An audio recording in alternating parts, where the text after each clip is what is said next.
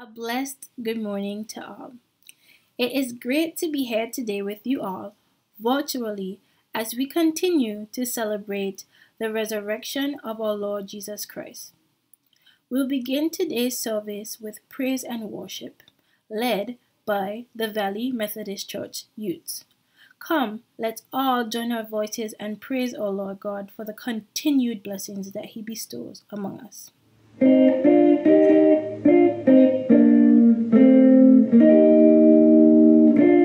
I'll say yes, Lord, yes, to your will and to your way. I'll say yes, Lord, yes, I will trust you and obey. When your spirit speaks to me, with my whole heart I'll agree, and my answer will be yes, Lord,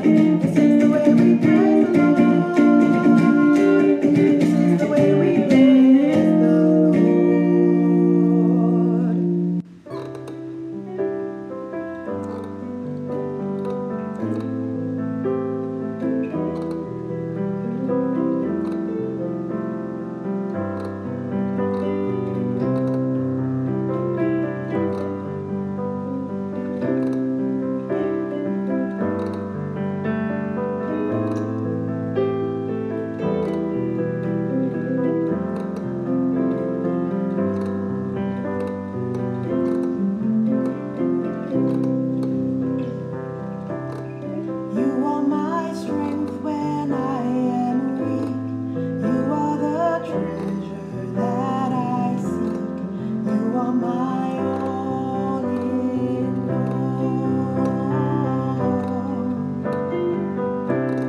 Seeking you as a precious jewel, Lord, to give up, I'd be a fool. You are my all in all. Jesus, Lamb of God, what is your name? Jesus, Lamb of God, what is your name? Taking my cross, my sin, my shame, rising again, I bless your name. You are my all in all. When I fall down, you pick me up, and when I am dry, you fill my cup. You are my all in all. Jesus, Lamb of God, what is your name? Jesus, you're the Lamb of God, what is your name? Jesus, Lamb of God, what is your name? Jesus, you're the Lamb of God, what is your name? What is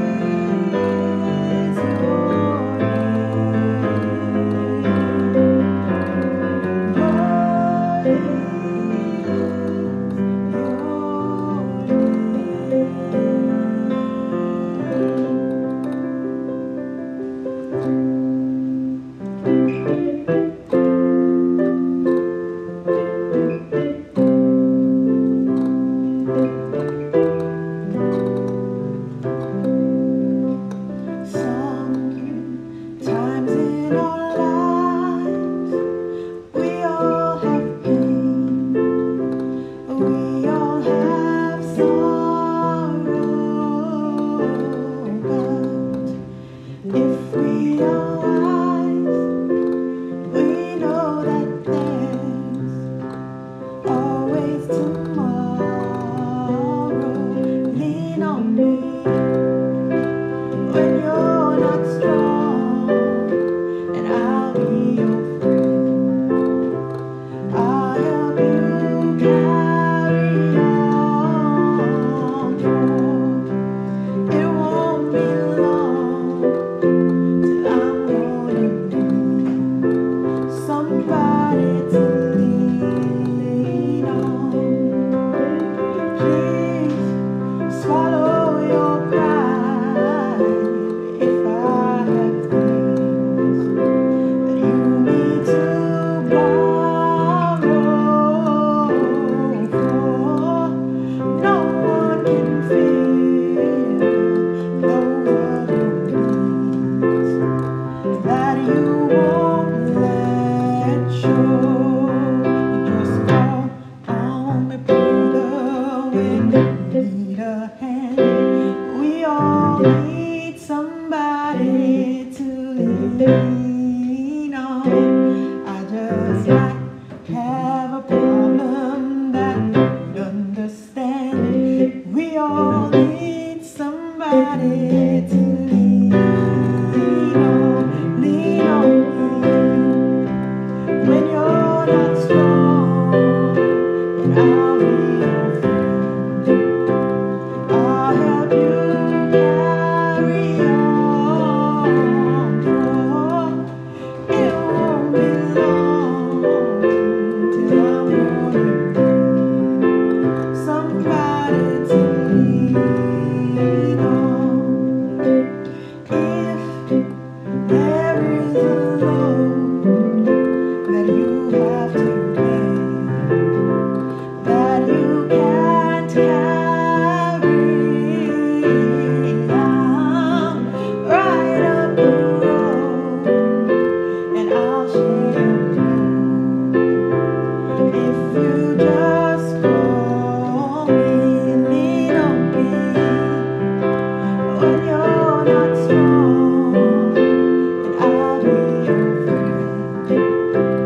I'll help you carry on, for it won't be long till I'm gonna need somebody to lean on.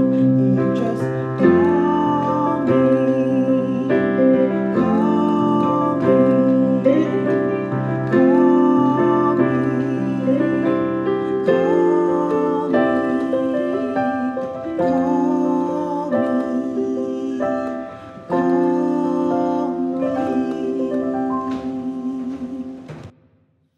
We'll now have the responsive reading taken from Psalm chapter 16 by Adhere Brian, followed by a selection in song by the Brathwaite family. Good morning, church. The responsive reading is taken from Psalm 16, verses 1 to 11, and it reads thus. Protect me, O God, for in you I take refuge. I say to the Lord, you are my Lord. I have no good apart from you. As for the holy ones in the land, they are the noble, in whom is all my delight. Those who choose another God multiply their sorrows. They drink offerings of blood.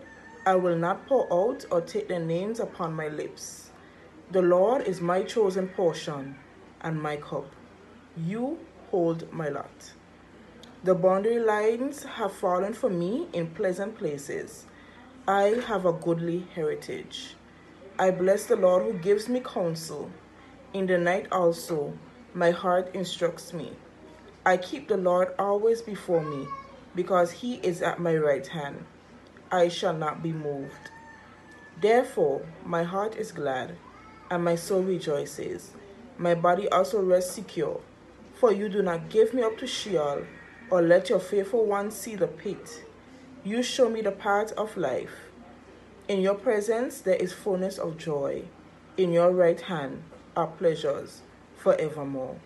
This is the word of the Lord.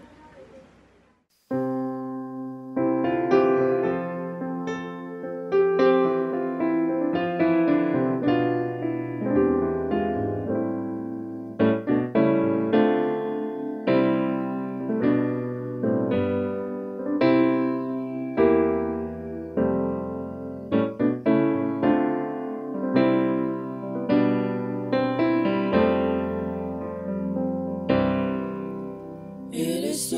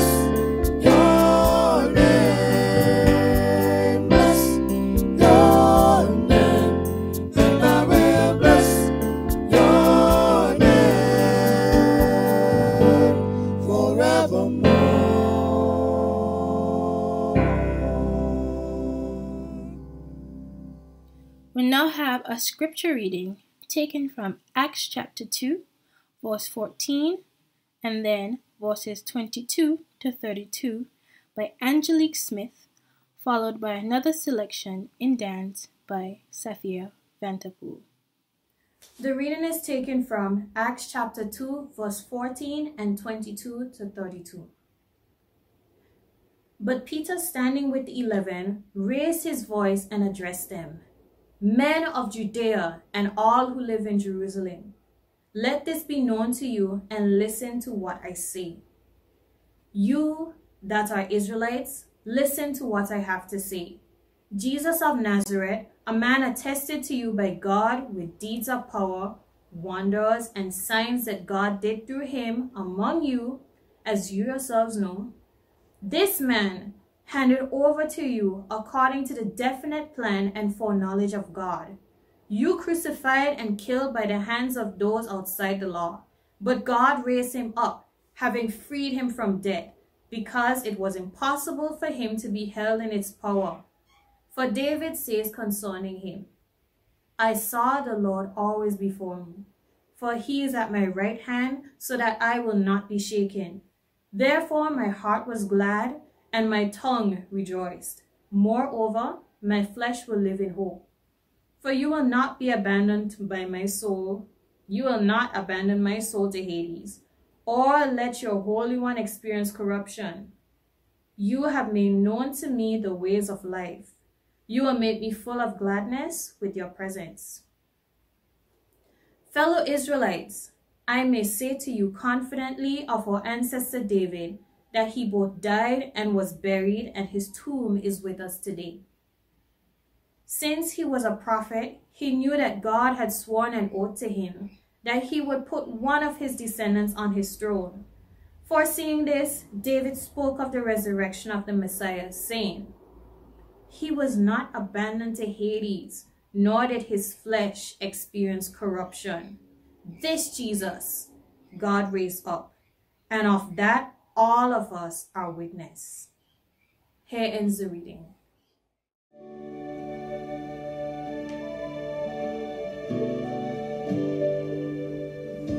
What you're going through is not the end of you, it's the beginning now.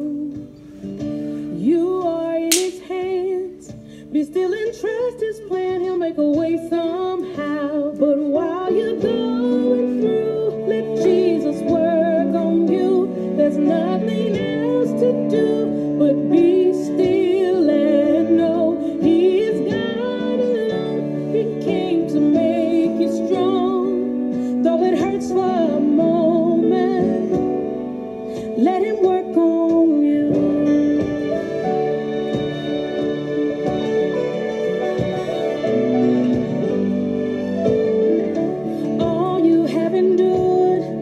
It's working for your good, joy is on the way. Every test and trial lasts only for a while. He's building up your faith. So while you're going through, let Jesus work on you. There's nothing else to do but be still and know he is God alone. He came to make you strong, though it hurts for a moment. Let him work on you. Oh, he's in control. Yes, let him work on you.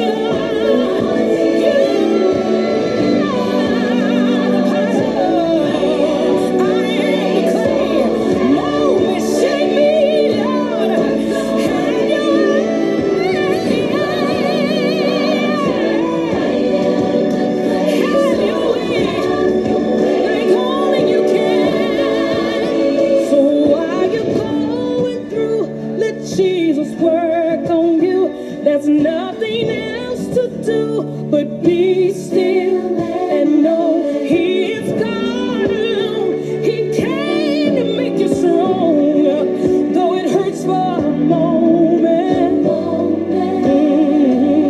Though it hurts for a moment.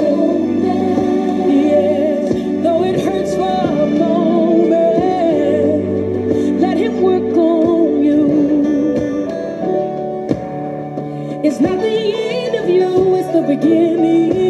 Right now, right now, right now. Ooh.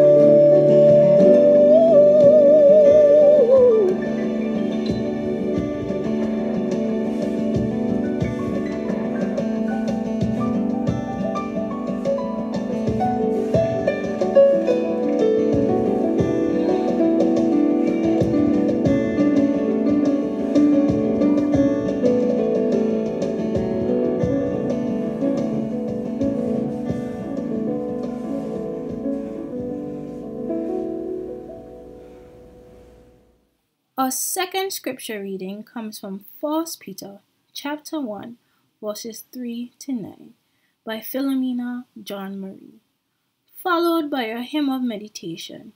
Day by day we magnify thee. Good morning, brothers and sisters in Christ. The New Testament scripture reading will be taken from 1 Peter chapter 1, verses 3 to 9, and it reads as follows. Blessed be the God and Father of our Lord Jesus Christ.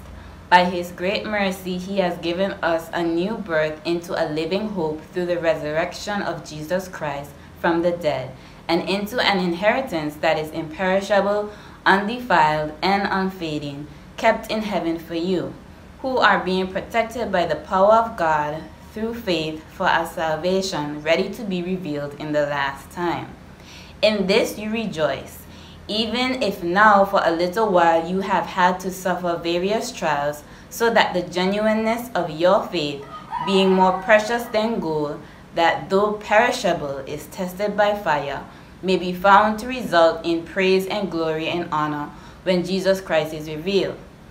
Although you have not seen Him, you love Him, and even though you do not see Him now, you believe in Him, and rejoice with an indescribable and glorious joy, for you are receiving the outcome of your faith, the salvation of your souls. Here ends the reading.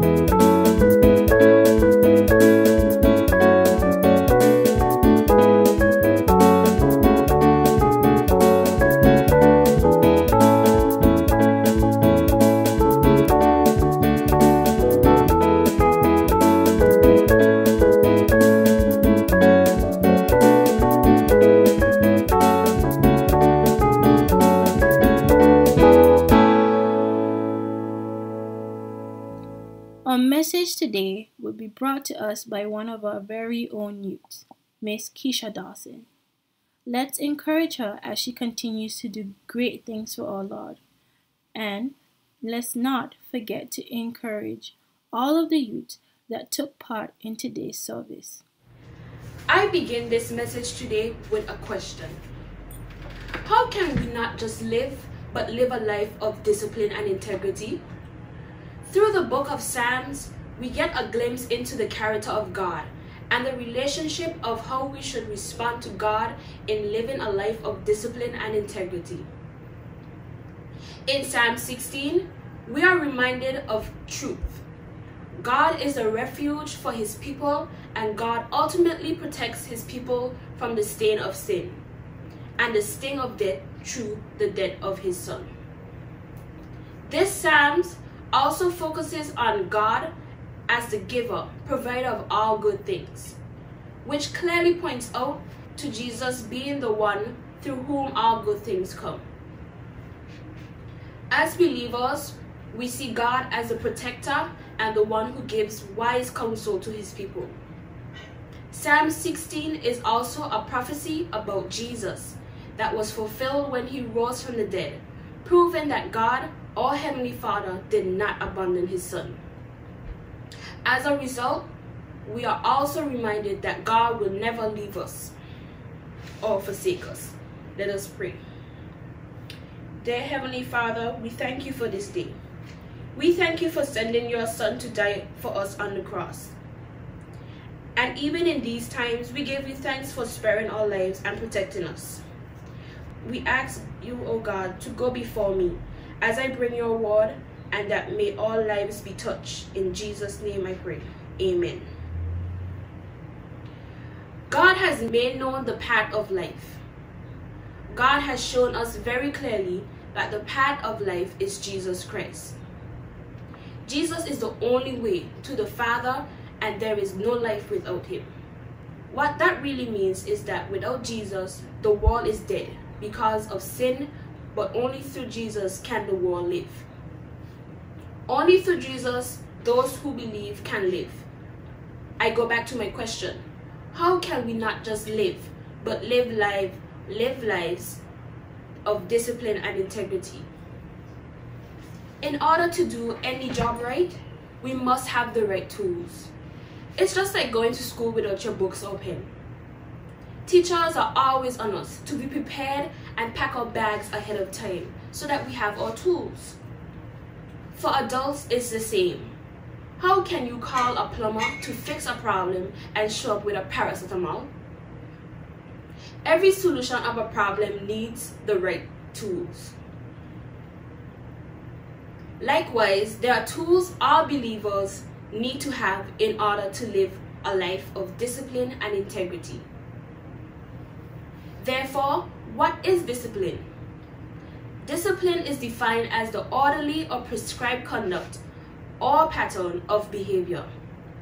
Words associated with discipline are self-control, which is a fruit of the Spirit, and consistency. Then what is integrity? Integrity is living by what God says is right, according to his standards, which he has created. All words and actions must match God's truth. So can I ask you, how do we gain integrity? How do we live a life of both discipline and integrity? First, let's look at discipline. Everyone has something that they're good at, and your goal should be to improve these talents each day. Let us say for instance, I would like to become a great singer. To achieve this goal, I need to take action, such as joining a choir, hiring a vocal coach to seek these lessons. I would have to put in some serious work, training my voice to where I know it can be. I know most young men are interested in sports. How do you think LeBron James or Odell Beckham became such great players? Well, I am certain that they spent countless hours in the gym and in the field training and working hard daily. To achieve these goals, one must exercise discipline, training regularly to perfect talents that we possess. Most time, many believers live in guilt because they focus on training their physical bodies, but very often believers neglect to train their spiritual bodies. Why is that? Don't all spiritual bodies deserve as much attention as all physical bodies? Yes, it surely does. Let's take a look at Apostle Paul. He demonstrated discipline in his devotion to God. In 1 Corinthians 9, verse 24 to 27, he actually compares the physical discipline required by an athlete to spiritual fitness. In verse 25, he declares athletes exercise self-control in all things, that they do it to receive a perishable wreath, but not imperishable inheritance. In 1 Timothy 4, 7 to 8, Paul continues to urge that we train ourselves in godliness. For while physical training is of some value, godliness is valuable in every way, and that it holds promise for both the present life and the life to come. So to be spiritually disciplined involves engaging regularly in spiritual activities, such as prayer, reading the Bible, Bible study, and fellowship with God and others, both those in the world and believers. Now let's look at integrity. Our recent Circuit Youth Bible studies touched on two well-known men of the Bible who demonstrated the utmost integrity to God, Job and Daniel. Job was described as a man who had it all, a wealthy man, but also righteous, God-fearing man who shunned sin. Job's steadfastness to God seemed unparalleled to anything, that it seemed even God himself bragged on Job when he told Satan in Job chapter 1, verse 8, "Have you considered my servant Job? There is no one like Job on the earth, blameless and upright man who fears God and turns away from evil." Can you imagine the kind of man Job must have been for our Almighty Father to brag on him like that? Can God brag like that on you? I'm sure growing up most of us would have heard the saying, "You've got faith like Job." Job was described as a man who had it all.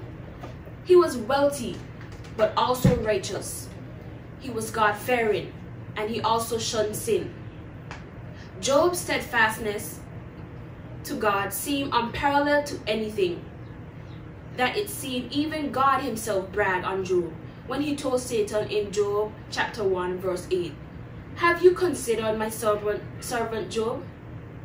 There is no one like Job on the earth, a blameless and upright man who fears God and turns away from evil." Can you imagine the kind of man Job must have been for Almighty God to brag on him like that? Can God brag like that on you? I'm sure most of us growing up must have heard the saying, "You've got faith like Job." That saying would be used towards anyone who seemed to have more patience and tolerance when things aren't going the best in their lives. And certainly, Job had his share of experiencing tremendous losses and illnesses. Job lost just about everything. He lost his cattle, every sheep, oxen, and camel. He lost all his servants. He even lost his children. Could you believe that after losing all of your wealth and children, this man never wavered in his faith? Job continued trusting in God despite every trials and tribulations. Which of us has that kind of faith? How many of us still keep the faith and trust and love for God during tough times? How many of us can say, like Job, that we came into this world with nothing and we will leave this world with nothing? When we lose a piece of jewelry or whatever we think is important to us, we operate like it's the end of the world. But see, this man who had every physical thing never wanted for nothing, and all he wanted at the end of the day, after losing every physical thing, was his spiritual reward. Oh, if we had faith like Job. A lot of times we think that we suffer God doesn't like us or he can't be real. But why do we have to look at it like that? God is a God that uses suffering to bring out his character of righteousness within us. Sometimes God puts us through the ringer so that we can learn to be more dependent on him. Like even in this time of lockdown. Maybe he just wants to get our attention because we're so busy doing everything else but worshiping him. Going everywhere else but church. When we put everything else before God, he gets jealous. Just like how we feel when a parent pays more attention to another sibling other than us. That same way you may feel is how God feels when we don't respect who he is. He must come first. Brothers and sisters, we can't question God's motives. His ways are beyond what humans can understand. When we lose, God multiplies our loss, even more than what we are blessed with. Currently, we are studying the book of Daniel. I'm sure many of us wanted to know why Daniel would be sentenced to death if he didn't do anything wrong. He actually did everything right. A lot of us ask this question, but what did I do to get punished like this? Sadly, we live in a world where people get rewarded for bad behavior and punished for good, righteous behavior. Jesus told his followers to expect both suffering and persecution, and that if such things happen, we must pray. So far, we were able to see that Daniel lived a life of discipline and integrity. Daniel was consistent in his praying, and always spoke to God, seeking his wisdom and guidance. Daniel was spiritually fit. He didn't let friends distract him or pressure him into doing wrong. Instead, Daniel was wise and made doing what was right his #1 priority. He had an attitude of honesty, trust, and faith in God, even under pressure. His character was near spotless. Many of us tell lies and go out of our way to do bad things to people. We use a person's weakness against them, and we may even bribe them like how Daniel was bribed. Daniel decided to stand up for the light, God, and not for the darkness of the world. What is darkness in our life that stops us from shining God's light? Yes, when we shine God's light, we become a threat to darkness. But always remember that we live a life of integrity. It will reveal the deceitful among us, the selfish among us, and we will be targeted because we can no longer help the enemy fulfill his agenda. Stand up, strong in Jesus, just like Daniel did, even in the lion's den. Daniel didn't fuss, he didn't fight, or even get angry to everything being done to him. Daniel knew that God was his refuge and his protector. Stand up strong in Jesus, just like Daniel did, even in a lion's den. Daniel didn't fuss or fight or even got angry to everything being done to him. Daniel knew God as his refuge and protector when he continued to calmly and quietly stick to his values and trust and obey in God. So clearly we can see that choosing to live a life of discipline and integrity means that we must be faithful and trust in God regardless of our circumstances. We must practice what we preach. We must accept Christ as our personal Lord and Savior and ask him to mold us into who he would like us to be in order to fulfill our purpose on this earth. Let us ask him for the gift to be connected with the Holy Spirit, which will empower us to live lives of discipline and integrity. The celebration of Youth Week this year was unique, but it was also exciting and spirit-filled. we had activities every day of this week, including a youth forum, Bible games, community outreach, Bible study, and chats with the ministers. These activities helped us grow and reveal ministries we can develop and the fellowship we can share even when we are confined to our homes. Despite everything that was going on around us, whether we are doing schoolwork online or even doing chores, we had to be disciplined to make it a priority to come into the group chat to participate in this week's activities. For some of us, even that was too much to ask. We weren't even disciplined to focus on activities geared just for us. Messages from God in different forms just for 1 week. So we see we have a lot of work to do in forming the right disciplines to live lives of integrity. Today, as we come to the end of our virtual week under the theme, Living a Life of Discipline and Integrity, I encourage all, especially our young people, to put God first and say yes to God. Any opposition to God's will and to God's word is disobedience. But if we practice to use the right tools and exercise our discipline daily into helping us develop spiritually, this will definitely lead us into living lives of integrity. Let us pray. Heavenly Father, we thank you for granting us this opportunity to have virtual worship. Father God, we come before you asking that you provide us with the right tools so that we may live a life of discipline and integrity.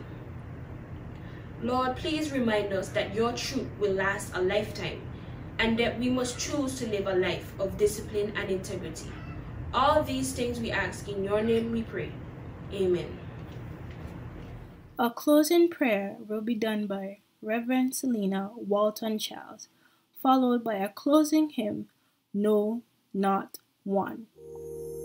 Good morning, and thanks for joining us in worship this morning as we, the Methodist BVI Circuit Church at home in this COVID-19 period.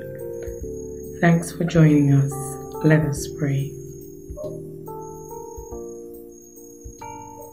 Gracious God, thank you for your presence with us in our lives.